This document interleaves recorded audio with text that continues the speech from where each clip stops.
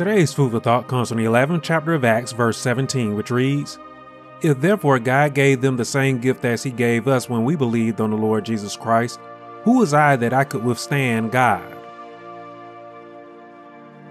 In this scripture, Peter had just finished preaching to Cornelius, a Roman centurion, whose house, after receiving the word of God from Peter, they accepted Christ as their Savior.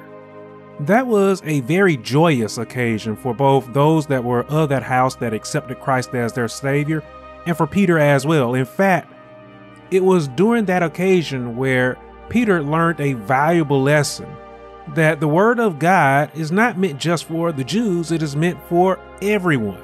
Now, here in the 11th chapter of Acts, we see that there were those who were of the faith that were Jews. They followed in the way of Christ, but they needed to learn this lesson as well.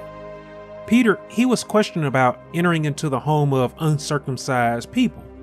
Those that questioned Peter believed as he once did when it came to entering into the home of a Gentile. It was not supposed to be done because Gentiles, they were seen as sinners. Gentile believers, I want you to understand that they initially had it very rough with Jewish believers, as the Jewish believer felt that the Gentile believers weren't worthy of the word of God because of their sinful history. However, there's a problem here, and that problem was that God desires for all people to receive his word and to be saved. This is why the Lord gave the world his only begotten Son. Let us remember, Jesus, he sat down with sinners. Let us remember, Jesus, he even ate with sinners himself. So, who is anyone to question God about his desires? Who are we to question God and his will?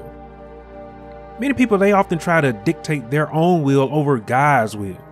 Which do you think is more important? Don't ever let anyone or anything hinder nor keep you from doing the will of God. Peter, he was led by the Holy Spirit of God, which is the same spirit that leads and guides all of us today. Regardless of what others say you should do, I want you to be encouraged today to walk by faith, walk by the Spirit. You will never be led astray when you heed the words of the Spirit.